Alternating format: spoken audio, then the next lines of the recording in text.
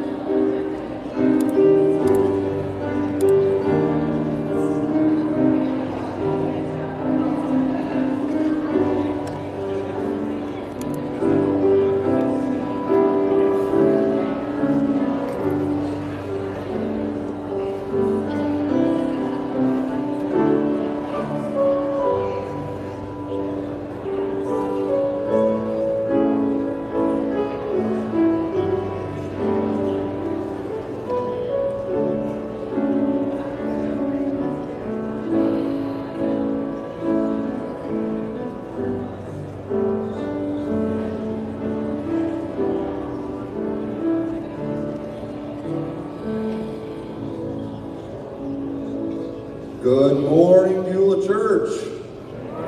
It's good to see you this morning, and it's so good to hear the chatter, the excitement in your voices and being in the house of the Lord. It sounds to me like summer is here. Amen? You all are excited about a wonderful, beautiful day to be gathered in the house of the Lord. How many of you are thankful today that we can gather in this space? Anybody thankful?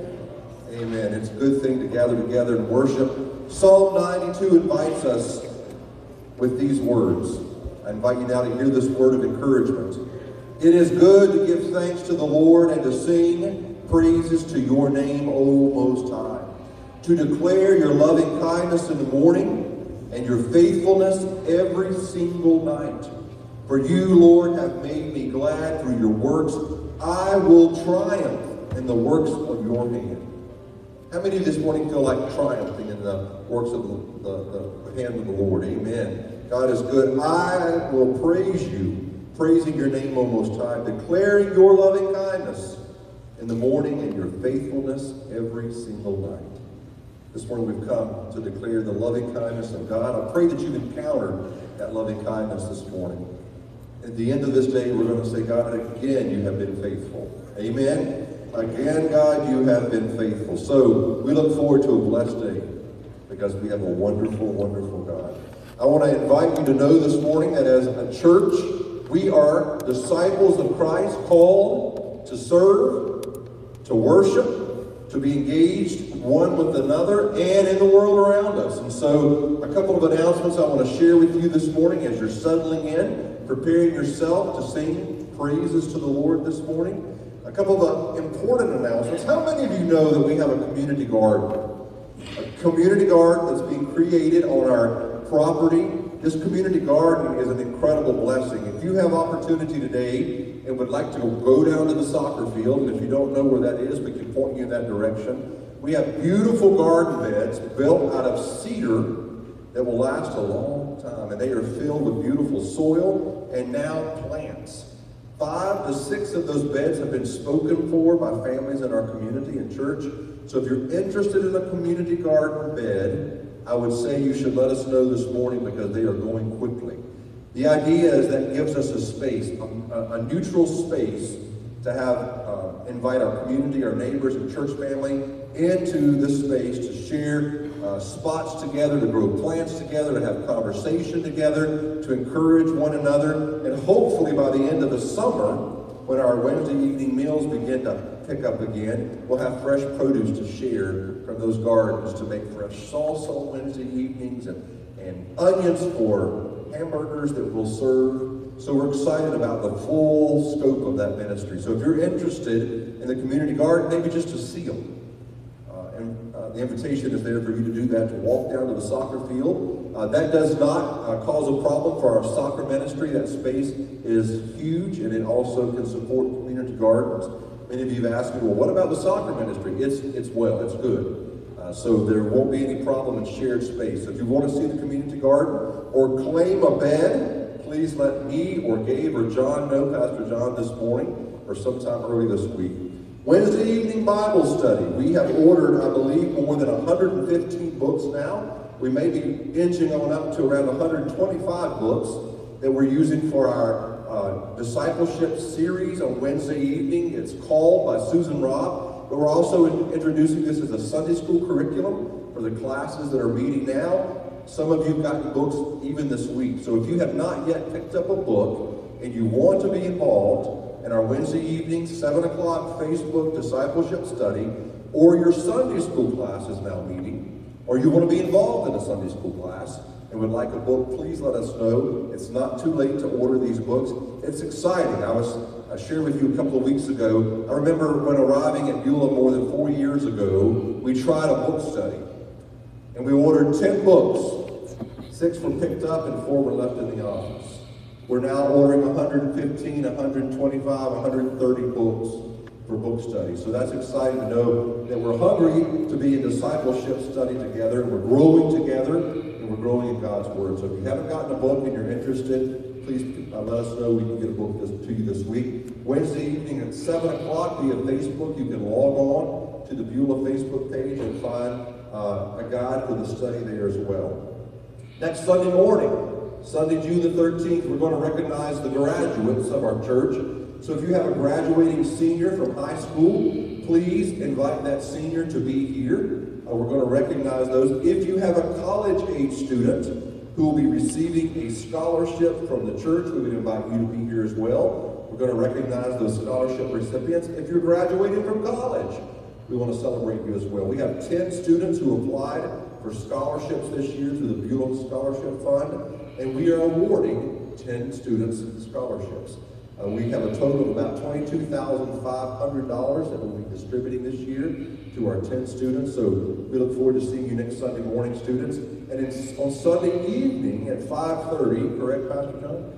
Right here on the breezeway of the church, we're going to have backyard worship where we recognize and celebrate those seniors and those graduates. So backyard worship at 5:30. All are invited to participate. We'll have a worship service outside.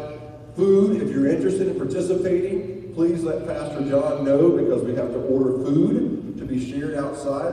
So next Sunday, we're going to recognize our graduates and celebrate good hard work for many, many years, and celebrate those by lifting them up in prayer and awarding scholarships. So next Sunday is a wonderful day of celebration. So those are 3 important announcements, with the announcements of the work of the church before us, and now announced and behind us. The invitation of the psalmist this morning is that we have a song to sing. Anybody have a song of praise to sing this morning? If you have a song of praise to sing, I'm going to invite you to stand just as I'm standing. And we're going to lift our voices in praise. Voicing our praise this morning, you'll find the words on your left and right, projected there on the wall. Give thanks, an invitation and a proclamation. Give thanks with a grateful heart. Give thanks to the Holy One. Give thanks because He's given Jesus Christ, His Son. And that's the very reason we sing today. God, we thank you for the faithfulness, your faithfulness. We thank you for the redemption that is ours in Jesus Christ. God, we thank you for grace that not only covers us but surrounds us in an everyday living. And so we want to praise you this morning for your faithful love that is never failing, Lord. Unconditional love. And so the psalmist invites us, if you know the unconditional love of God this morning, you're invited to sing and give thanks to the Lord. Let's lift our voices together. Give thanks with a grateful heart. Give thanks with a grateful heart. Give thanks to the Holy One. To the Holy One. Give thanks. Why are we giving thanks? Because He's given Jesus Christ. As we sing again, Lord, we give you thanks.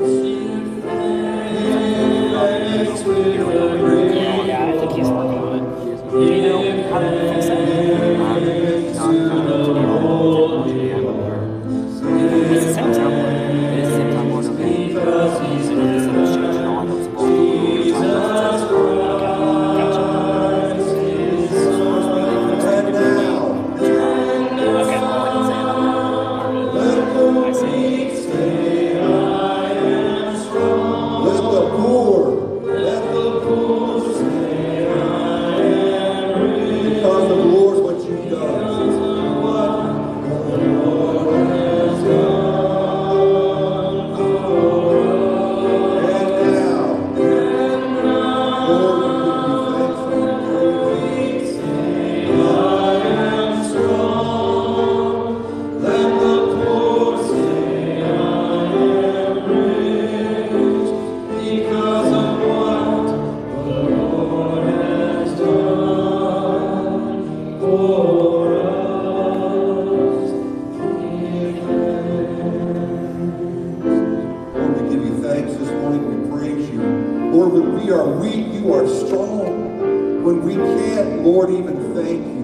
Your Holy Spirit intercedes for us. Lord, it gives us the words, and this morning we thank you. We lift our hearts before you. We praise you, Lord. In this space, we invite that you find us faithful and worshiping you. And Lord, we invite that you change our hearts. Change your heart, oh God. The song of the psalmist. And Lord, as we come this morning, our prayer is that you would change us, that you would transform us. As we lift our hearts before you and sing now, change my heart, oh God. Let it be our prayer this morning, church. Change my heart, oh God. Make it ever true. Let it be the prayer of your heart this morning. Lord, change my heart, oh God. May I be like you. May I be like you. You are the potter, I am the clay. Lord, mold me and make This is what I pray.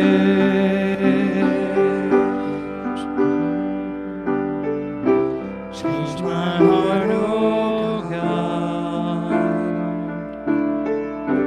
Make it ever true. Change my heart, oh God. May I be like you. you are the potter, Lord. You are the potter. We are the clay. I am the clay. Lord, the prayer of my heart is that you would mold me. Mold me and make me. This is what I pray. Change my heart, oh God. Make it ever true. Change my heart, oh God. May I be like you. Gracious God, this morning you hear the prayer of our hearts, is that you indeed would change us, Lord. That you would mold us and make us anew, transform us, Lord, that we be like you. God, we love you, we praise you, and we thank you. We thank you for this time set apart in the busyness of our life and week to acknowledge who you are. To acknowledge who you are, God, and most definitely acknowledge that we need the fullness and the wholeness of who you are, Lord. In this space today as we lay ourselves before you, Lord, transparent, just as we are, Lord, we come to worship you. Would you mold us and make us, creating in us a heart that is hungry for you, a heart like you, O Lord, is our prayer. We thank you, Lord. I love you, Lord, and I praise you in the name of Jesus, your Son. Let the church this morning say amen. Amen, God. Amen. You may be seated. And as you're seated this morning, I want to remind you that just as we are a praising people, we are a praying people. Anybody spent time this week in prayer? Yeah. It's often an incredible gift that we miss an opportunity to share in, and that's prayer. Prayer is things that we do at church. But I want to encourage you to know, and perhaps you spend time with the Lord in prayer, driving in your car. Anybody ever pray in your car? As you're going down the street praying, Lord, hear my voice of praise. Lord, hear me. Perhaps sitting in the doctor's office or in your office or just at home in your garden. Lord, in this space I acknowledge you and I worship you. Aren't we thankful this morning that our relationship with God is an intimate relationship? An intimate, personal relationship. This morning, we as a church acknowledge that God is good. I stood on the soccer field looking at the garden boxes early this morning. I arrived really early this morning, and I was amazed at the presence of God even in that space. Where members of our community had already come and planted plants, and I just stood there in the awesomeness of what it means to be in community together. Brothers and sisters in Christ from all walks of life and backgrounds, acknowledging that this space is a gift of God. So I want to give God praise this morning for faithfulness. This morning we as well know that as we come as a church, we acknowledge in our humanness that there is brokenness, there is hurt, there is pain, there is need for prayer. If you followed this week in our prayer concerns lifted in our email, you'll know that we have many among us who are in need of prayer this morning. And the true source of our hope and help is in the Lord God, Jehovah Jireh, the one who provides for us. And so this morning, we're going to spend time praising God, and we're going to also spend time before the Lord in prayer. And so I would invite you, as I'm praying and leading prayer, that we pause, and there'll be a moment where you can praise God.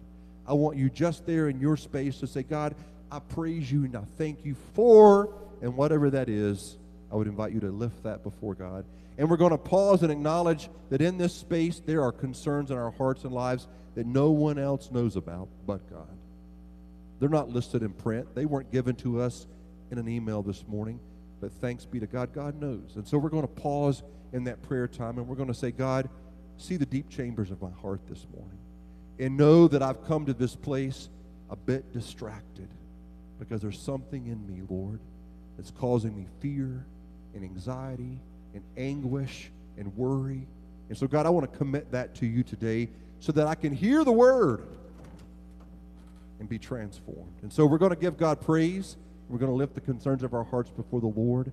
We're going to hear the good news shared. We're going to break communion, break bread together in the gift of communion. And we're going to leave this place a blessed people. Amen. I want to share with you a couple of prayer concerns. We want to continue to pray for our sister Nancy Quarden, who's having some health issues. Chad Spencer as well, who's been in the hospital this week. For our sister Noelle Baraski as she recovers from surgery. Shirley Fowles' sister-in-law Donna, we've seen those prayer concerns lifted. We continue to pray for Bob Mays as he's recovering from a knee injury. Ann Warren's brother David Smith and sister-in-law Brenda, his wife. We pray for Lori, the daughter of Ann Williams and Frank Williams. We pray for Tony Spencer's family. And I thank you for all the prayers and concerns for my family. My nephew who was bitten by a copperhead snake is much better. My nephew Landon, who is suffering with brain cancer, is some better this week. So thank you all. You continually invite me to know by your calls and telephone calls and conversations and emails that you're praying for my family, and I so appreciate that. This morning, amongst us, there are other concerns, I am certain. So we're going to pause now, go to the Lord in prayer. We're going to give God praise, and we're also going to commit before the Lord the concerns of our hearts and lives. Let's do that now.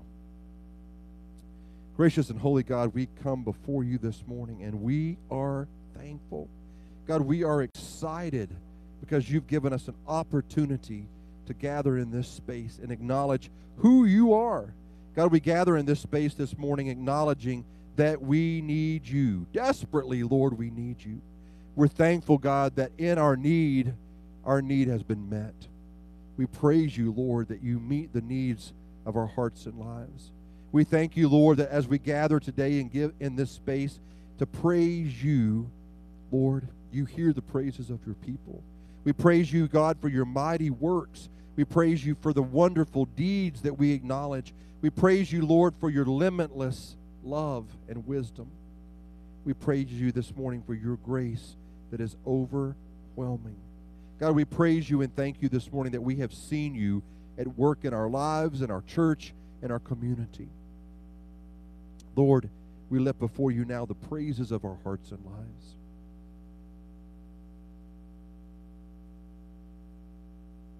Praise you, Jesus. God, hear the praises of your people now.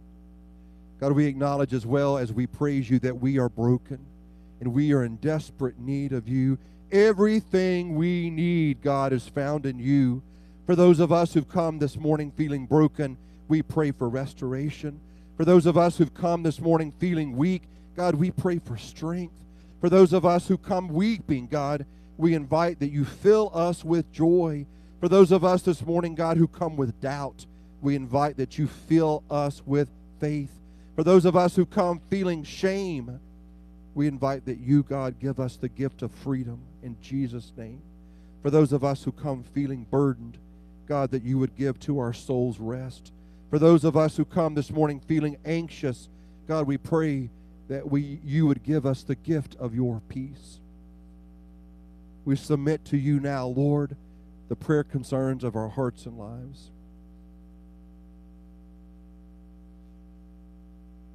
God, in your mercy, hear our prayer.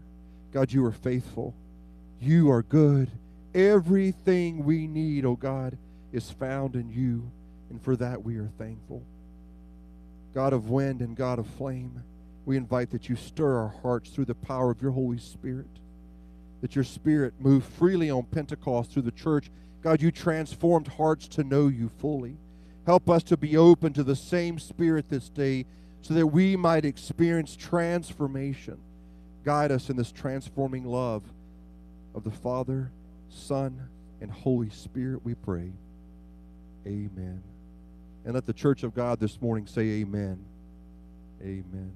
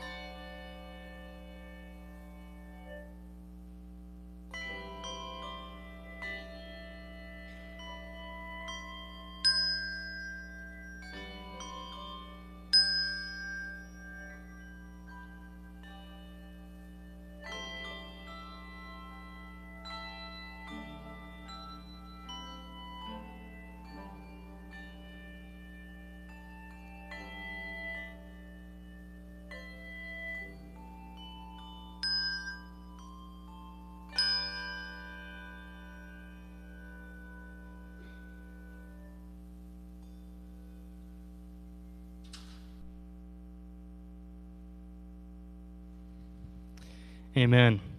Grace and peace to you, Beulah Church. My name is Pastor John. I'm so glad to be able to be with you today, to worship together in person, to see so many faces, and to join together online in worship as well. I'm reminded today as I look at my calendar that, including today, I have only 4 Sundays left with you all at Beulah, and I say that not as a countdown, but as a celebration of all that God has done and all that God is doing, and the joy and privilege it is to continue to worship with you all throughout the month of June. So we celebrate that, and I am grateful and offer prayer and praise for that as well. This morning, as we continue in worship, I invite you to hear the words from the Old Testament, from the book of 1 Samuel, chapter 8, verses 10 through 20. Let's give attention to the reading of God's Word. Samuel told all the words of the Lord to the people who were asking him for a king. He said, "This is what the king who will reign over you will claim as his rights. He will take your sons and make them serve with his chariots and horses, and they will run in front of his chariots. Some he will assign to be commanders of thousands and commanders of 50s, and others to plow his ground and reap his harvest. Still others to make weapons of war and equipment for his chariots. He will take your daughters to be perfumers and cooks and bakers. He will take the best of your fields and vineyards and olive groves and give them to his attendants. He will take 1/10 of your grain and of your vintage and give it to his officials and attendants. Your male and female servants and the best of your cattle and donkeys he will take for his own use. He will take 1/10 of your flock, and you yourselves will become slaves. When that day comes, you will cry out for relief from the king you have chosen, but the Lord will not answer you in that day." But the people refused to listen to Samuel. "No," they said, "we want a king over us. Then we will be like all other nations, for a king, with a king to lead us and to go out before us and to fight our battles." This is the word of God for us, the people of God. Thanks be to God. I invite you to join me in a brief prayer as we continue to meditate on God's word.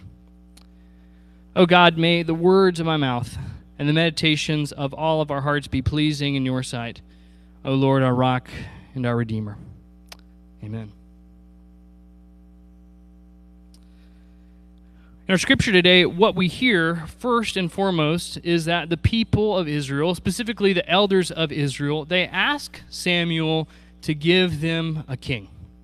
You might find this to be kind of strange and wonder, and to provide a little bit of context as to why this is happening, you need to know that this is in the time of the Judges.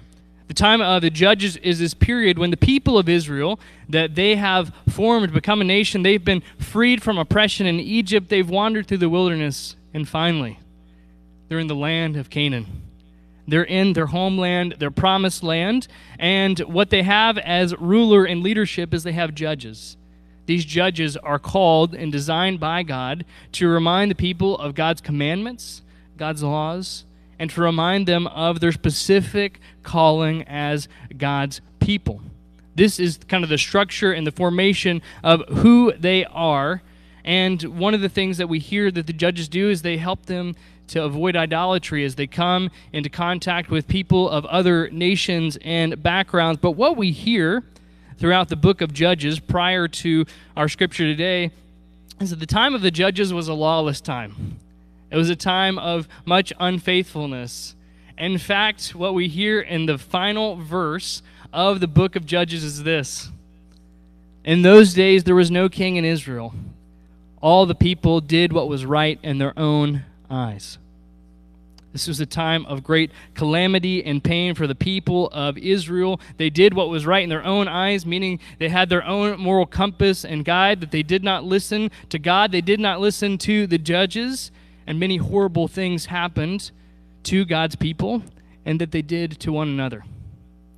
Then along comes Samuel, who's a righteous judge who helps God's people get back onto the way to follow God's will, follow God's commandments. And then there's this cry for a king. Now for us, if we understand this time of judges and this sort of loose governance and organization the people of Israel had, we might say to ourselves, a king makes sense. A king would give them stability as they're trying to navigate what it means to be a kingdom, what it means to be a people united in God. They might say, oh, that could provide us clarity. Instead of hearing from a judge who might not be respected, we can hear from our king, our leader who God has chosen. And this might offer us clarity as well about who we are, united in one body as the people of Israel. But we don't hear any of those reasons as to why they want a king.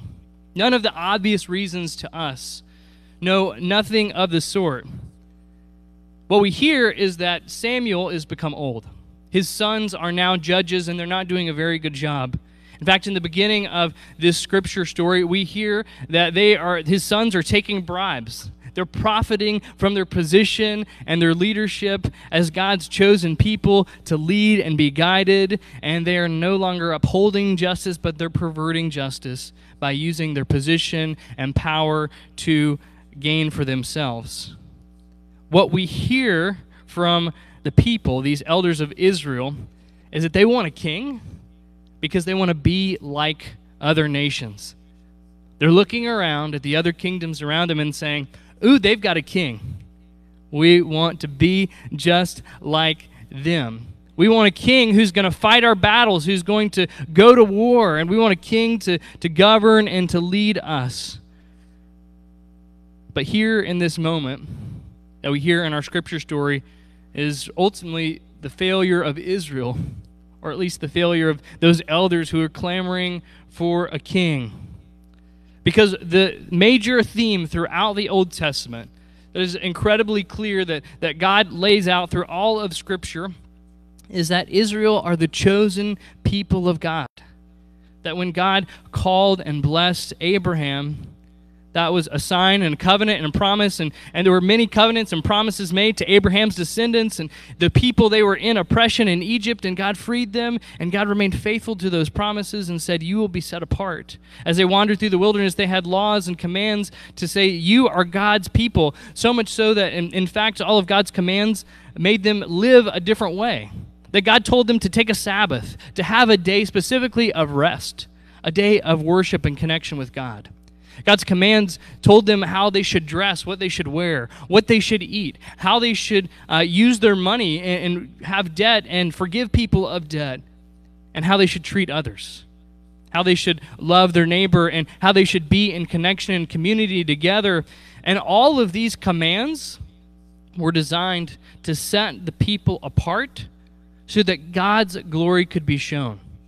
So that it would be evident that God was at work in these people, that they were living a way that looked different from the rest of the world.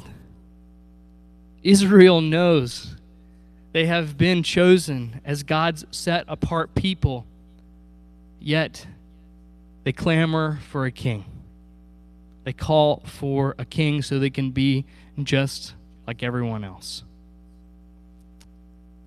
Samuel, who is a faithful leader, he is distraught by this, upset by this, and he goes before the Lord to say, this is what the people are asking for, what they're saying, and the Lord consoles Samuel and says, they have not rejected you, but they have rejected me from being king over them. This is the truth of the matter, is that they've not burdened. We want to eat just like other people. We want to not rest like other people. We want to wear whatever clothes other people want to wear. What they're doing is they're giving up this calling. They're giving up their blessing and their purpose in life. And we see that this is the root problem throughout the story of the Old Testament and even our story as well. Samuel, as we know, he's upset by by the response of God's people, by the leaders, by the elders. And he thinks it's a personal attack by the way we hear that God consoles him and says, hey, they've not rejected you. They've rejected me. But what happens in the correspondence between God and Samuel is that God says, warn the people. Warn the people about what a king means. We heard that in our scripture today, that Samuel warns them that a king means that a king will take away all your sons. Your sons, they will go and they will serve in those wars that you want to fight, and they will be on the front line and they will be the first to die. Your other sons, they will serve as leaders and officers in the army, and they may die as well. Your other sons who don't go to war, guess what? They're going to work in the fields. They're going to produce food for the king and for all his officers, and others are going to be craftsmen who build weapons of war. But your daughters are not safe either. Your daughters will be taken. They will be used to serve the king in his palace. They will have various roles and responsibilities. And not only are your children not safe, but all your wealth and your ownership are taken as well. The best of your land, the best of your livestock, 1/10 of all your produce, even your slaves and servants will be taken in service of the kingdom. This is a heavy sacrifice to ask for a king to give up their special calling, so much so that Samuel says, you will be the king's slaves. That you will no longer be free, but you will be slaves to the king. You will serve his every beck and call. And Bruce Birch, theologian, he says this, to serve a king is to return to bondage, to reverse what God had done in the Exodus deliverance from Egypt. This is what's so critical in this story, is that the foundational story for centuries, even today for the people of Israel, is that God freed them from a tyrant, from Pharaoh, from an oppressive regime who punished them, who treated them as slaves in Egypt, in a foreign land that was not their own. God freed them and delivered them. We know those stories. Many of us know those stories well about plagues and about how God led those people out from that situation, parted the water so that they could walk freely to their destination. This was the defining story, and yet they're saying here, God, we'd rather go back, but we want to choose our own king. We want to be enslaved again. We want to be in bondage again. We no longer want you to be our king. As we look with hindsight at Israel's history, we can see that things did not turn out well for them. Though there would be some good kings, there were many kings who did not follow God, did not follow God's commands, did not honor God, that eventually the kingdom would split in two, into a northern and a southern kingdom, because they were not united in God. Eventually, all the people of Israel would be exiled, no longer claiming their land as their home and as their own. They would be exiled away, and the temple that they built to honor God would be destroyed. Essentially, they will have lost everything because they said, God, give us a king. Give us someone to rule over us. This began when they rejected God as their king.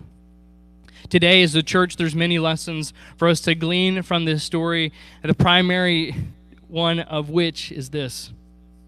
Rejecting God, rejecting God's plan will lead to our downfall, will lead to our failure. When it comes to being the church, we have the example of Jesus Christ to show us what it means to follow and to love God. And one of the simple ways that we know what Jesus calls us to do is in his final words in the Great Commission to his disciples. He tells them to go, baptize, and teach. To go and serve, to baptize people new to the faith, and to teach people so that they can be disciples who create disciples. 3 simple steps for us as the church. But unfortunately, we as a church, over the centuries, we often make this way more complicated than it needs to be. We get caught up in things outside of going, baptizing, and teaching. That, in fact, nowhere in Scripture does it say, God, we should build buildings, or we should have pastors for our churches. Nowhere in Scripture does it say that those are required for us to be church, that if we don't have those things, that we won't be church. And over this last year of pandemic, we've realized a lot of the things that we've said, this is church, we didn't need to actually be the church. What we need is Jesus as our king to be the church, to have that to be our focal, our ideal. And what we also need is not just Jesus to be our king, but we need as the body to come together. Martin Luther, he started the Protestant Reformation, and he had this idea of the priesthood of all believers. Martin Luther, he was a Catholic priest who sought to reform the church, but when he sought to reform it, one of the reasons he was reforming the Catholic Church is he saw that the priests had too much power, that they were manipulating that, abusing that, and the people did not have any sort of authority. They didn't know who God was, but it only came through the priests. So what Martin Luther said is that we are called, all of us, to be priests, all of us to serve and to be anointed by God to go and to serve. And yet what we've seen throughout the centuries, whether priests or pastors, is many times as the church we've said, Pastor, you're our king. We no longer need God. Pastor, you're our king, you're our personality, you're our identity. Even as the Methodist movement, John Wesley started this movement out of the Church of England because he saw much of corruption there, and that many people were not being reached by the pastors and leaders of the day. And what he sought to do was to create small group type ministries, groups of about 12 people to come together to be accountable, to grow, to go, to serve, and to teach, to meet the needs of others. And this movement spread quickly throughout England. It spread quickly throughout America. There were people known as circuit riders who would get on horses, and they would go to communities, and they would help people understand this vision, and the people would build this. Circuit riders would go, but the people would build this. But today, in our churches, in our Methodist churches, and in many Protestant churches, it takes just as much training to become an ordained pastor as it does to become a medical doctor. It takes just as much time for this training, and many of us have said, no, you're the one with the education, you're the one with authority, you're our king, guide us and lead us. We treat pastors as CEOs, these chief executives who make every decision, every guidance, say, you know best. You're the one who's in control, we don't care. And many churches, if you ask them, oh, what's your church like? They'll say, oh, well, you got to meet our pastor. You got to meet our pastor. Our pastor's funny. Our pastor's smart. Our pastor's educated. Our pastor serves. And yet we never say what God is doing in our midst. We point to a person, we point to a king instead of pointing to Jesus Christ himself. This is when we fail as the church to recognize our calling and to recognize our vision should be on Jesus. Because God never called Israel to be a kingdom with many kings and with many palaces and with great authority and respect among the nations. No, God called them simply to be faithful. To be faithful. And church, the flip side to our failure as the people of Israel or as the church is that when we thrive, and we thrive when we're faithful to God's calling. We thrive in the midst of being faithful to who God has called us to be. And I know from the stories of this church that God has been faithful to Beulah. And that you have been faithful to responding to God. That this church had started in a brush arbor. And this church didn't grow because there was an incredible pastor who just gave the best sermons ever and was the best pastor in all of Virginia. No, this church grew because of the people caught God's vision and grew from it. When this building was built that we're in today and the subsequent buildings around, it wasn't just a pastor who said, hey, this is a good idea, this is what we need to do. It was people like you who knew the vision, who caught the vision, who sacrificed greatly of your time to live into that vision and to offer your finances so that God's kingdom could be expanded and so God's calling could be expanded in this community. We thrive when we are unified in our vision of God's calling for us. And recently, you'll know that we had a town hall, and we discussed this on Beulah Day a few weeks ago, that as we've been praying over throughout the pandemic, that one of the three ways that we see God calling us to focus our vision forward on God's calling is to focus on worship, discipleship, and outreach. In many ways, our own way of understanding how Jesus has called us to go, baptize, and teach. And if we're faithful to this, and as we continue to seek what God's vision is, God will allow us to thrive. So how do we come to these conclusions? How do we move forward out of this pandemic? And how do we people who thrive that focus our vision on Christ as King? Well, first, it requires us to listen. To thrive requires us to listen, to discern what is God's will, what is God saying. We have the Scriptures to guide us, to point us to what God is saying, to the example of Jesus, and we have the Holy Spirit who's actively living and breathing in our lives to show us and guide us on our path. Unfortunately, many times we become distracted by this. We say, oh, whatever is good. We lose sight and we become busy and we just look at the other church down the road and say they're doing this, so we must do this as well. And we ignore God's specific vision for us as a church. And God's vision for us, it's both individual and collective, that God has a unique purpose and calling for every single one of us, a plan and purpose for every single one of us, and also united as the church. We realize this through prayer and reflection. That's one of the ways that we listen. And then we create space in that reflection to listen to what God is actually saying to us. Because God often prepares us for our callings through prayer and through reflection. God prepares our hearts, changes our hearts to know what is next. The second thing we've got to do after listening is we've got to dialogue. We need to dialogue with God and with others. When we dialogue, it means we've not only heard what God has said, but then we talk amongst each other. We talk to God and say, is this really what you want us to do, God?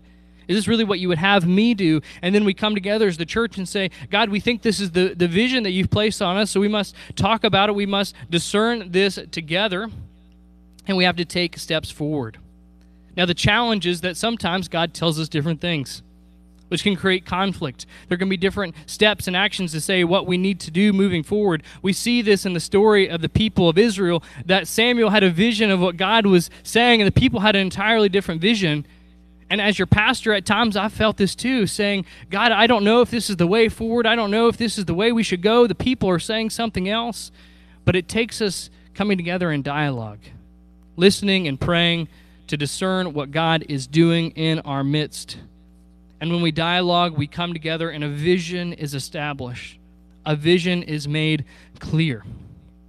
The truth of the matter is that there's two responses to a vision being established. One is that some people won't support it. They will say, I'm not interested in that. I don't care about that. I don't have enough time or energy for that. And some people might even leave the church because they don't believe in the vision.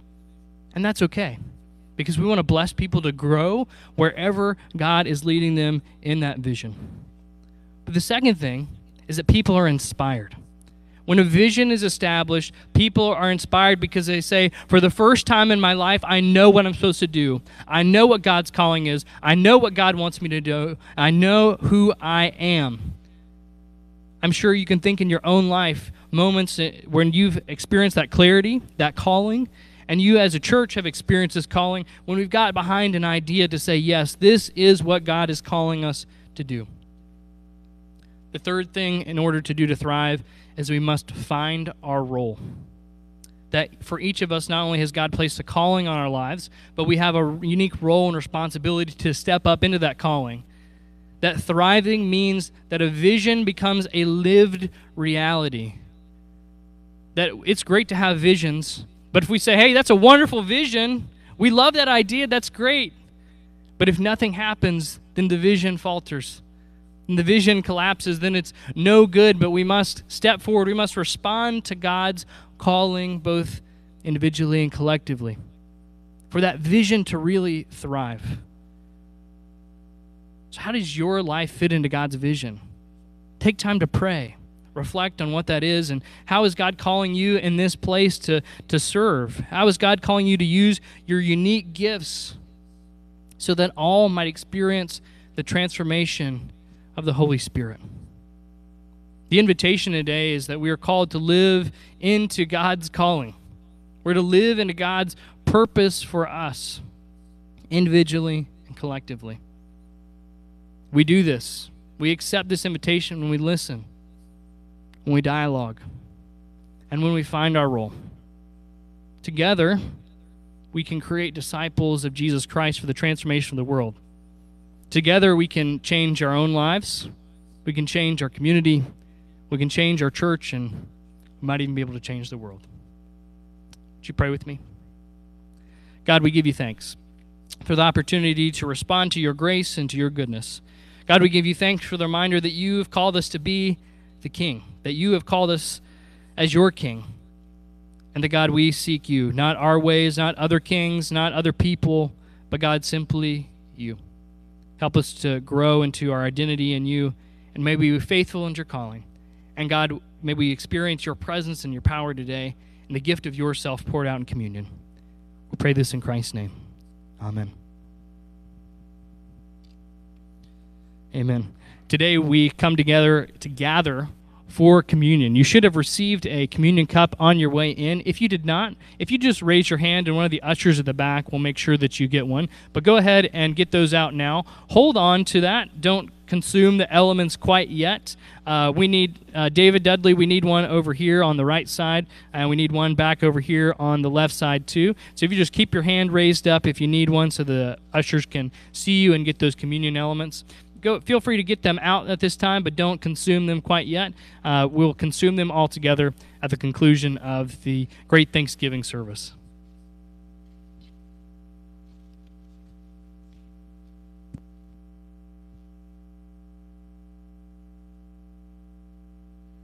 We are reminded on this incredible day, a gift of God, that Christ our Lord invites to his table all who love him, who earnestly repent of their sin and seek to live in peace with one another. Therefore, let us confess our sin before God and one another. Merciful God, we confess that we have not loved you with our whole heart. We have failed to be an obedient church. We have not done your will. We have broken your law. We have rebelled against your love. We have not loved our neighbors. And we have not heard the cry of the needy. Forgive us, we pray. Free us for joyful obedience. Through Jesus Christ our Lord. Amen. I invite you to hear the good news. Christ died for us while we were yet sinners. That proves God's love toward us. In the name of Jesus Christ, you are forgiven. In the name of Jesus Christ, you are forgiven. Glory to God. Amen. The Lord be with you. Lift up your hearts. Let's give thanks to the Lord our God. It is right and a good and joyful thing always and everywhere to give thanks to you, Almighty God, creator of heaven and earth. You formed us in your image and breathed into us the breath of life. When we turned away and our love failed, your love remained steadfast. You delivered us from captivity, made covenant to be our sovereign God, and spoke to us through your prophets, who look for that day when justice shall roll down like waters, and righteousness like an ever-flowing stream. When nation shall not lift up sword against nation, neither shall they learn war any more. And so with your people on earth, and with all the company of heaven, we praise your name and join their unending hymn. Holy, holy, holy Lord, God of power and might, heaven and earth are full of your glory. Hosanna in the highest. Blessed is he who comes in the name of the Lord. Hosanna in the highest. Holy are you, and blessed is your Son, Jesus Christ. Your Spirit anointed him to preach good news to the poor, to proclaim release to the captives, to recovering of sight to the blind, to set at liberty those who are oppressed, and to announce the time had come that you would save your people. He healed the sick, fed the hungry, ate with sinners. By the baptism of his suffering, death, and resurrection, you gave birth to your church, delivered us from slavery to sin and death, and made with us a new covenant by water and the Spirit. At his ascension, you exalted him to sit and reign with you at your right hand. And on the night in which he gave himself up for us, he took bread, he gave thanks to you, and gave it to his disciples, saying, "Take, eat, this is my body which is given for you. Do this in remembrance of me." When the supper was over, he took the cup, gave thanks to you, and gave it to his disciples, saying, "Drink of this, all of you. This is my blood of the new covenant, poured out for you and for many for the forgiveness of sins. Do this as often as you drink it in remembrance of me." And so, in remembrance of these, your mighty acts in Jesus Christ, we offer ourselves and praise and thanksgiving as a living sacrifice to you, in union with Christ's offering for us as we proclaim now the mystery of faith. Christ has died. Christ is risen. Christ will come again. O God, pour out your Holy Spirit on us gathered here, and on these gifts of bread and cup. Make them be for us the body and blood of Jesus Christ, that we might be for the world the body of Christ redeemed by his blood. By your Spirit, make us one with Christ, one with each other, and one in ministry to all the world until we come and feast at your heavenly banquet.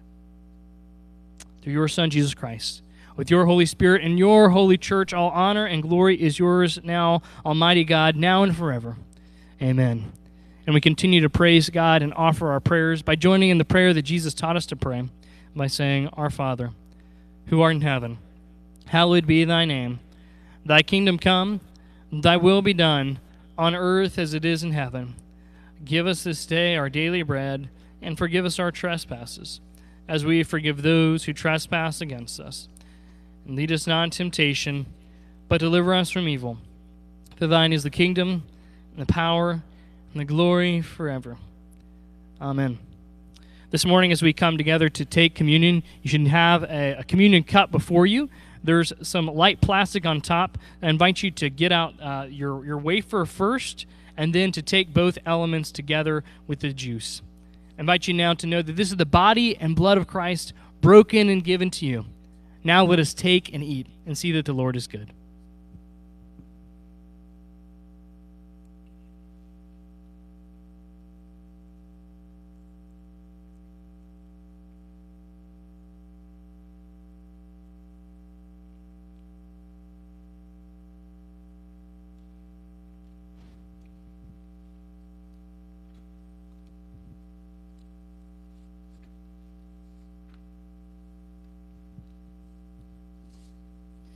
Amen.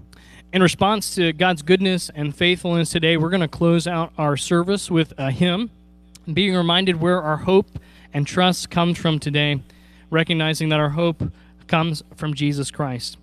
So as you are able, I invite you to stand and sing together, My Hope is Built, for our closing hymn today.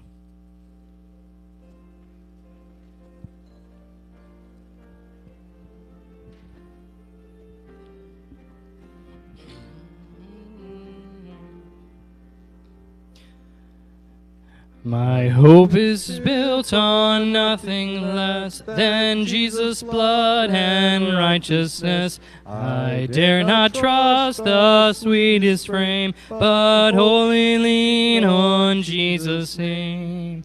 On Christ the solid rock I stand, all other ground is sinking sand. All other ground is sinking sand. When darkness veils his lovely face, I rest on his unchanging grace. In every high and stormy gale, my anchor holds within the veil. On Christ the solid rock I stand, all other ground is sinking sand. All other ground is sinking sand. When he shall come with trumpet call, oh, may I then in him be found, dressed in his righteousness alone, faultless to stand before the throne. On Christ the solid rock I stand, all other ground is sinking sand. All other ground is sinking sand. Amen. Today, as you go from this place, a couple reminders before you receive the benediction. One, we have baskets at the back exits for you to respond to God today. If you wish to offer offering today and tithe today, you can also do that online on the church website. But I invite you now to go and receive this blessing before you. Go now, knowing that Jesus Christ is King. Go, baptize, and teach in Christ's name. Amen.